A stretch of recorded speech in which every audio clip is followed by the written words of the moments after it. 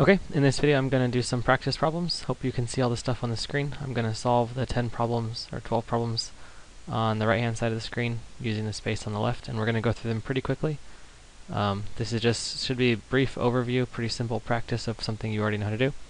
Here we've got 5 times 5 times 5. That means 5 to the third power. That's what exponent notation means. These are going to be the A column, so I'm just going to number them 1, 2. Here we've got 16 times 16 times 16 times 16 times 16 times 16. So you just count how many times are you multiplying. You count it 6 times. So it's going to be 16 to the 6th power.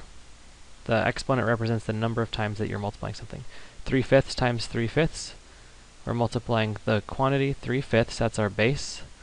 And we are multiplying it twice, so the exponent is a 2. Okay, number 4.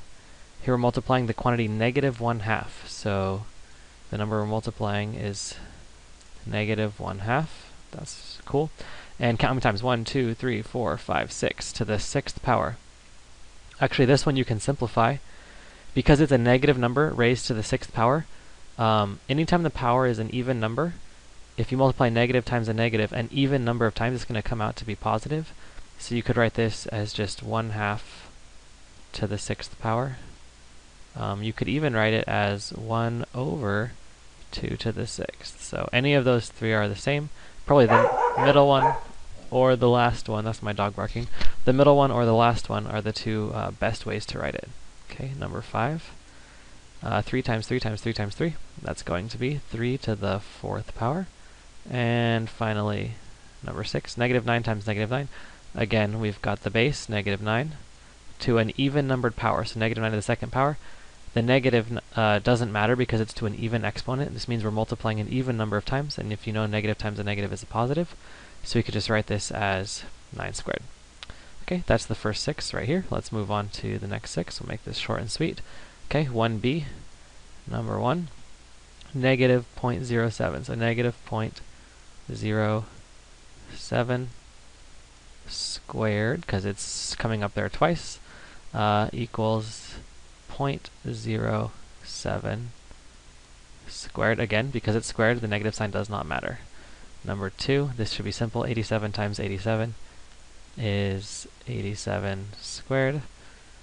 Next up, number 3, 0.06. Do you need to put parentheses? No. Does it make it easier to see exactly what you're squaring? Yes. So sometimes it's nice to put parentheses there, although it's not required. -11 squared, -11 times -11, again because it's an even exponent. Now, if it would have been to the 3rd power or to the 5th power, you'd have to leave the negative there. You couldn't get rid of it. But because it's an even exponent, you can get rid of the negative sign because the negative times the negative is positive. A repeating theme there. -8 times -8. I'm just going to zoom straight to the final answer. 8 squared. And finally, number 6, 36 times 36 times 36. How many times? 1, 2, 3, 4, 5, 6 times. So 36 to the 6th power. So hopefully those were all pretty painless for you. Just a quick overview and practice problems of exponent notation.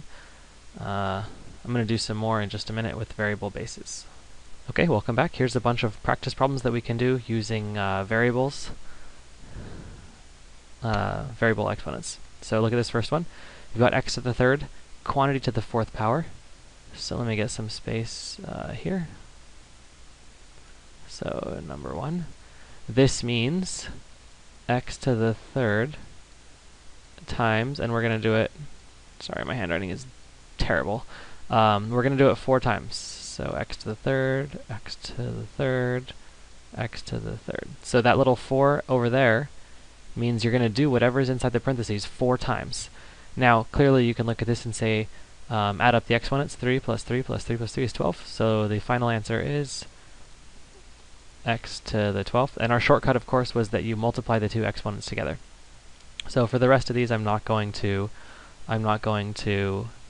show out the long way. I'm just going to write down the answer. So s squared to the 2nd power is s squared times s squared for a grand total of s to the 4th. And I encourage you to pause these videos and work out the problems and then check your answers. But I'm going to go through quickly. M to the 5th to the 3rd power means m to the 5th times m to the 5th times m to the 5th for a grand total of m to the 15th power. Okay, number 4. Negative m squared squared. This one I'll write out because it's negative. Negative m squared. Squared means multiply it by itself, or multiply it by itself 2 times. Okay, negative times a negative is a positive. M squared times m squared is m to the 4th. So there's no negative sign, and it's m to the 4th power. Okay, let me go here. Negative of m squared squared. So here it's negative of m squared m squared. So the key difference is that in this one, the negative one is the negative inside the parentheses, which means it's getting squared. The negative is happening twice, but this one here, the negative is outside the parentheses. So the only thing getting squared is the m squared. The m squared times the m squared gives you m to the 4th, but this negative is outside the parentheses. There's only one minus sign, so it doesn't cancel with anything. So our final answer still is negative. Okay, let's get some more here. Number 6, okay. Scroll down. Number 6. So here, the 3y cubed is being raised to the 4th power. So we've got 3y cubed.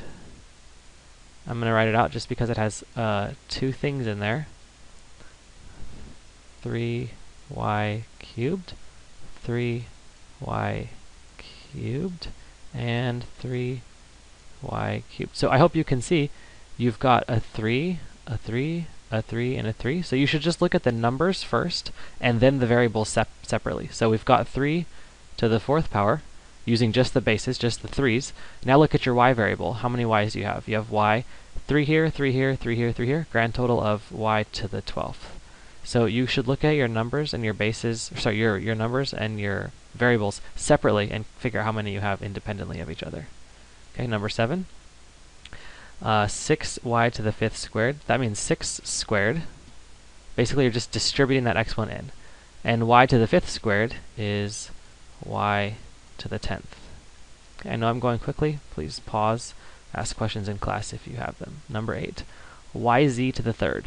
Okay, that's going to be y to the 3rd, z to the 3rd. Because whatever's in there, whatever's in those parentheses is happening 3 times. So that y is happening 3 times, y cubed. And that z is happening 3 times, z cubed. Okay, keep going. Number 9. Oh, here's a fun one. 5f to the 6th, j to the 1st squared. So look at all those things that are being squared. The 5 is being squared. So here's 5 squared. F to the 6th squared is f to the 6th times f to the 6th, which is f to the 12th. J to the 1st squared is j to the 1st times j to the 1st for a grand total of j squared. Okay, scroll down. We'll keep going here. Let's do one more and then call it quits. Number 10. Negative of 3x squared. So the negative, again, it's not squared, so the negative stays out front. Then the 3 is being squared for 3 squared. The x is being squared for x squared. And the y is being squared for y squared. But the negative stays there because the negative is not being squared. Okay, you're welcome to do some more of these problems for yourself if you want. In fact, this website, it is algebrahelp.com/worksheets, blah, blah, blah. But if you just go to algebrahelp.com and type exponent worksheets, you should probably be able to find it. Okay, good luck. We'll do lots more of these in class. All right, see you next time.